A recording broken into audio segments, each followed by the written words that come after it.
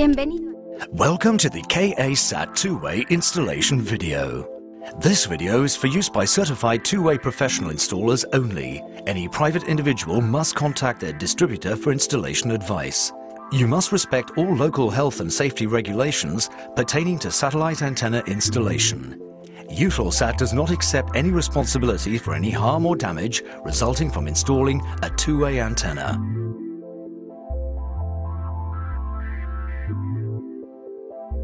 First, verify that the contents of your two-way kit are complete. Please find the list on the instructions page. The transceiver or TRIA. The TRIA on the left is for the mid and top pole antennas. The TRIA with the black feed horn is for professional antennas only. The modem with Ethernet cable. Verify you have all the necessary tools for the installation.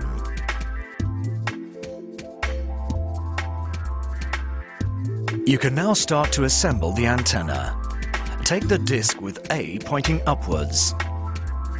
Insert a coach bolt through the disc and secure the elevation azimuth head with a washer, split washer and nut.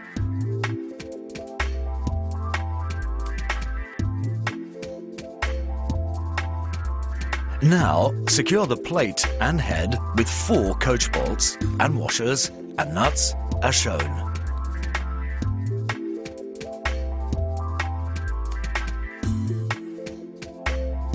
Spin the head so that the notch is at 90 degrees. Then tighten all 4 nuts.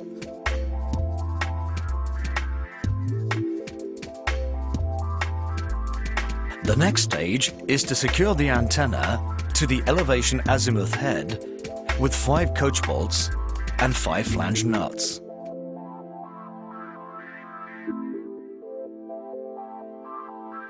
Tighten all 5 nuts and be very careful not to deform the dish in any way.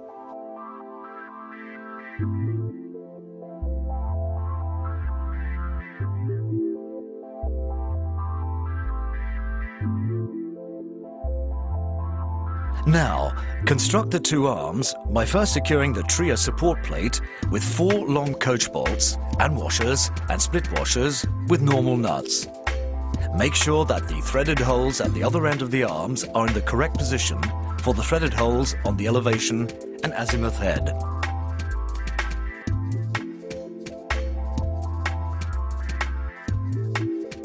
The yellow warning sign gives a good indication on one arm. Mast must be 50-51 mm in diameter. A mast of 47-49 mm will not work. Weight loading for non-penetrating mounts should be according to local conditions. This is a mast delivered with the antenna. This table defines the wind loading limits.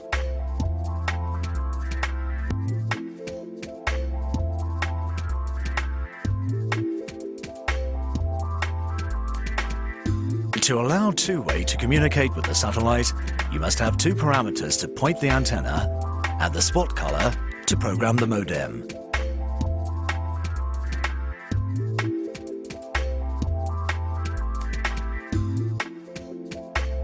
The azimuth angle is in reference to north and corresponds to movement right and left of the antenna. The elevation angle is in reference to the ground and corresponds to up and down movements. To identify the azimuth, elevation and spot color that corresponds to your location, you must go to finder.twoway-install.com. On this website, you are able to identify your location via 3 methods. First, using a map. The website then calculates the elevation and azimuth angles and your spot color. This color configures the circular polarization and the modem. You can also use GPS coordinates to calculate the angles and spot color configuration.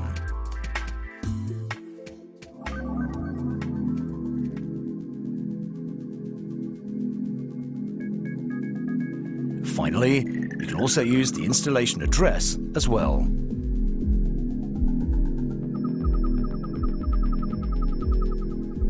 You can then go to the satellite view and zoom in. The arrow shows the line of sight angle.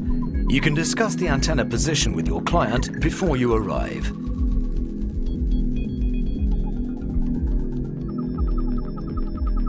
KA Sat Finder is also available on smartphones. This application includes a new pointing function showing the exact line of sight. Now you have all your parameters for your line of sight, you can start choosing your installation position. With your compass, identify the azimuth angle the antenna must face.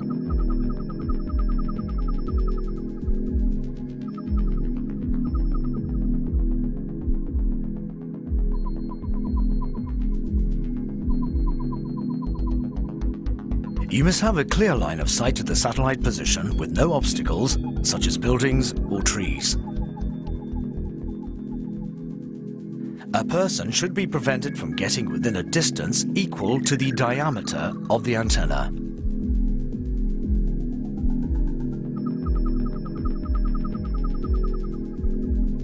You should also have approximately a 10-degree margin between your line of sight angle and any obstructions.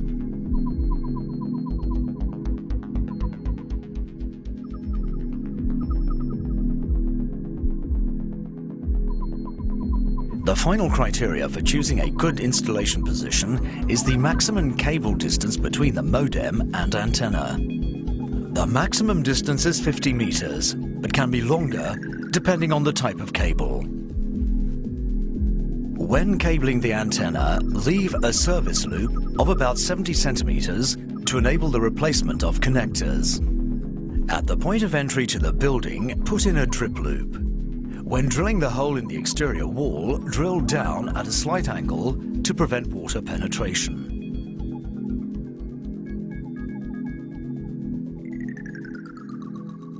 For exterior connectors, always use compression connectors if possible.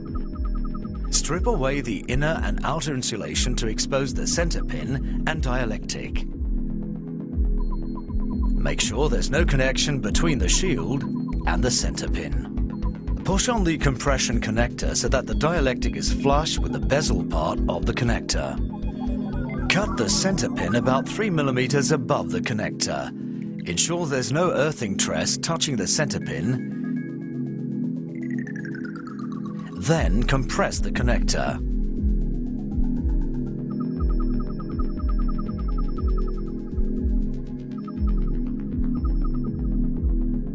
The antenna weighs over 14 kilos when complete, so we recommend installing it in two parts. First, mount the dish on the mast. Now, slot the two arms into place as shown. Fix the arm securely in place with 4 short bolts and washers.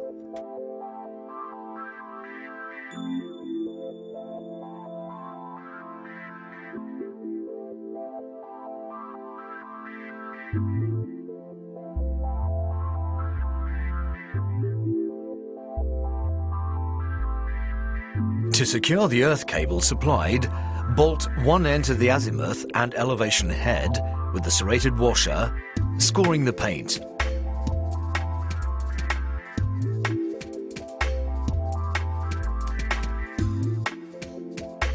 Normally, the installation would be on a wall, but to facilitate the filming, we've installed the system on the ground.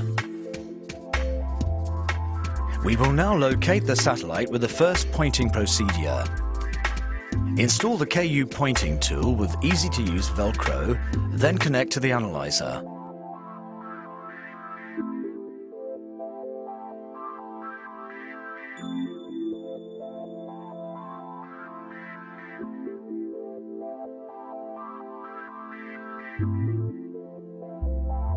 Now enter the correct frequency and voltage to select a suitable carrier on 9 degrees east.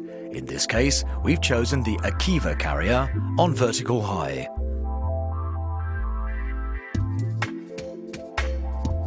Ensure that both elevation locking nuts are loose and adjust the elevation to the value indicated by the KA Sat Finder application. In this case, it is 33.6 degrees. Check your azimuth angle with a compass.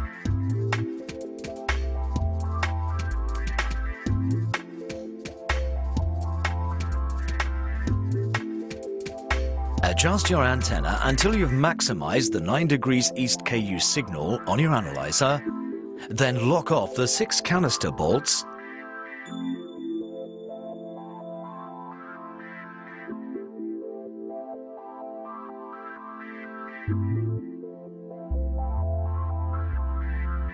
Now take off the KU pointing tool and mount the TRIA in position with 4 screws and split washers.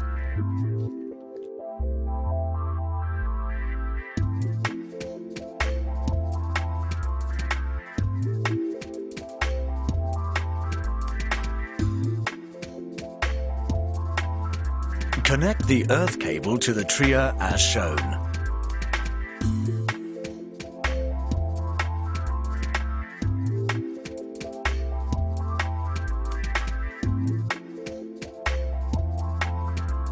Connect the coaxial cable to the TX port of the TRIA and tighten with a spanner to ensure waterproofing.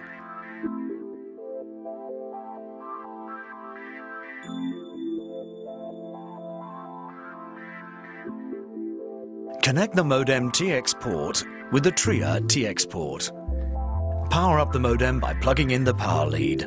After modem boot up is finished, plug in the Ethernet cable, then connect your PC to the modem. For Windows 7, click on Start, click on Control Panel, click on View Network Status. Click on Change Adapter Settings. Right-click on Local Area Connection. Click on Properties, click on IPv6 to deflag it. Click on IPv4, then click on Properties. Check Obtain IP Address Automatically is highlighted. Click OK, then Close. Now you need to configure Internet settings. Click on Start, click on Control Panel, click on Network and Internet. Click on Internet Options. Click on Connections. Check Never Dial a Connection is selected and press OK.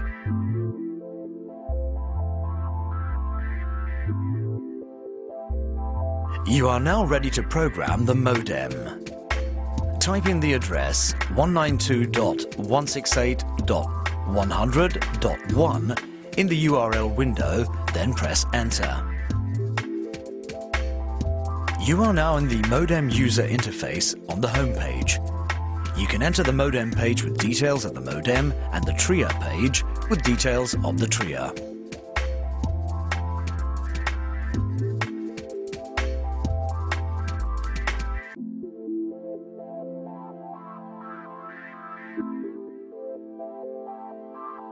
To configure the modem for installation, enter the address and install. You now highlight the spot color indicated by the KA Sat Finder and press on the arrow on the right-hand side. You now enter a new screen for antenna pointing.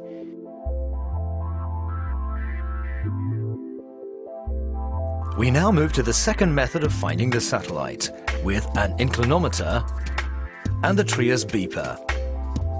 Check the elevation locking nuts are loose. Check that your elevation is correct with the inclinometer. In this case, it is 33.6 degrees.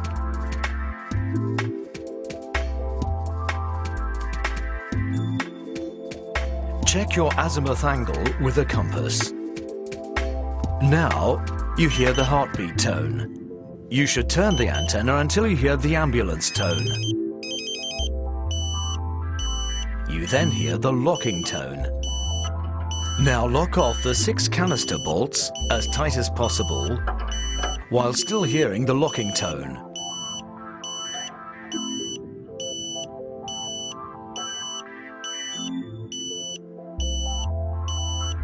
Reset the modem SNR meter. You do this by placing your hand over the feed horn for 7 heartbeats.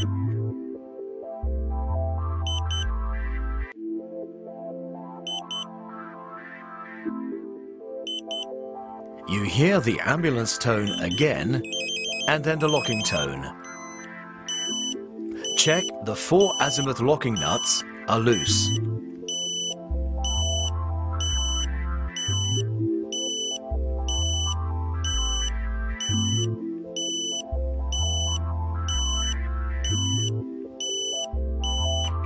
Start fine-pointing the azimuth by turning in one direction.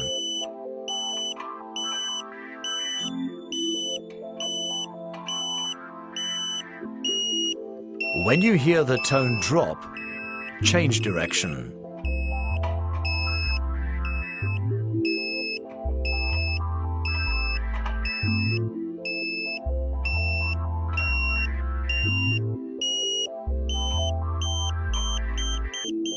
A continuous tone at this point does not indicate maximum signal level. You must hear the tone drop a second time. When you hear this, change direction.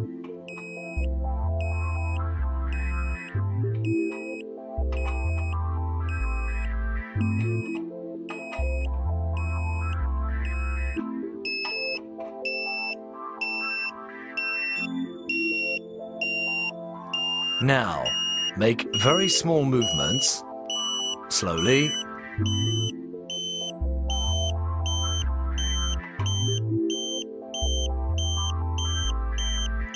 Very slowly.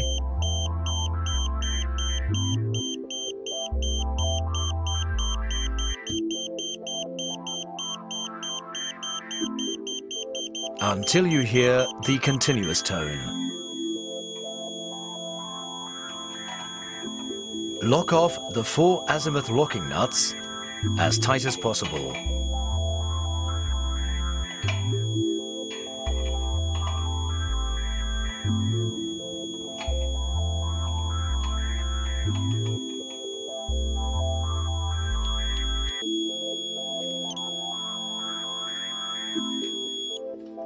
You must now reset the modem, waiting for 7 heartbeats.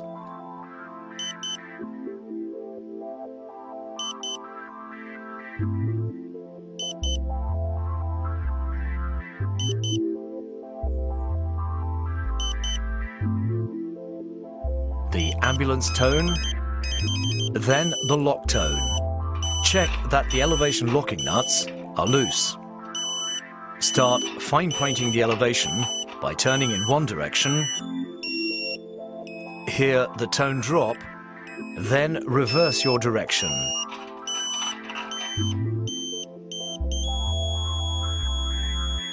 A continuous tone at this point does not indicate maximum signal level.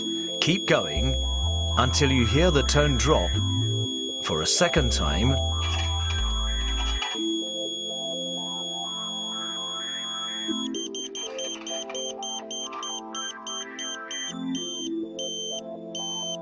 Then reverse direction.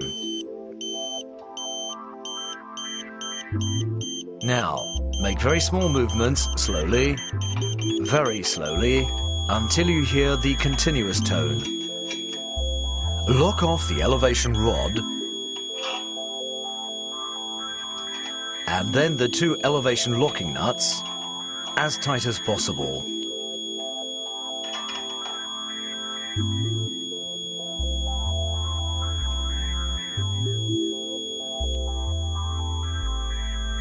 To test the pointing, gently push and pull on the top of the antenna and see if it returns to a continuous tone.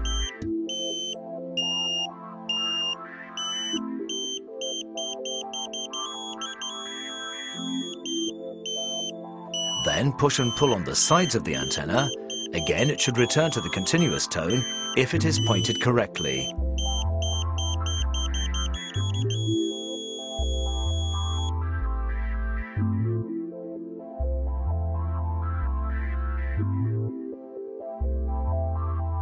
Once the pointing test is finished, you'll see a third box with a tick. Once you have a tick, you click on the arrow on the right-hand side.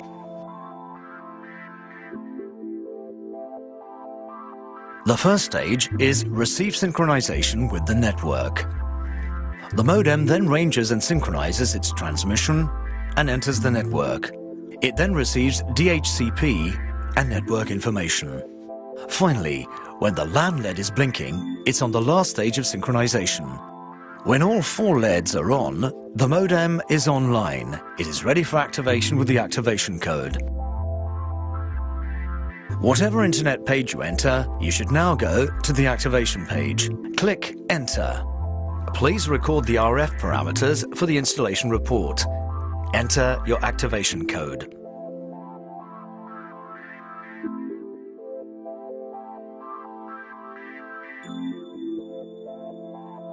Modem activation should be finished after reboot.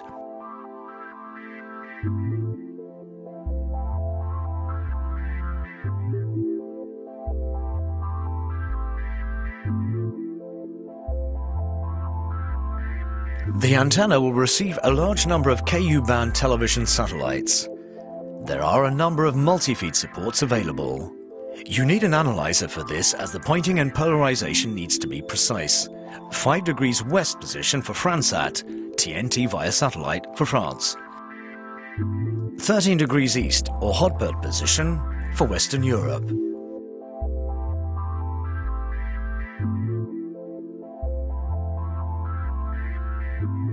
"28 degrees east position for Freesat and Sky, available in the UK mainland. There's also universal support that can be used for a number of satellite positions at the same time, as shown for the 28 degrees east position. 13 and 19 degrees east position for most Western European countries.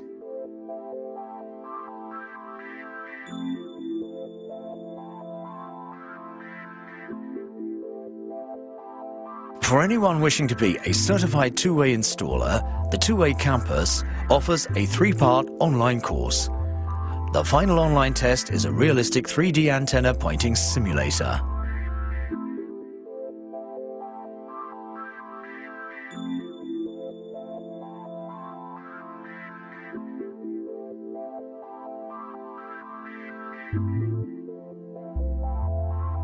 The KA Sat Finder is an essential online tool to determine both your line of sight angle and modem configuration. It is available for all computers and mobile phones, with an offline version as well. The Two-Way Extranet offers certified installers multimedia support, documentation, and a discussion forum.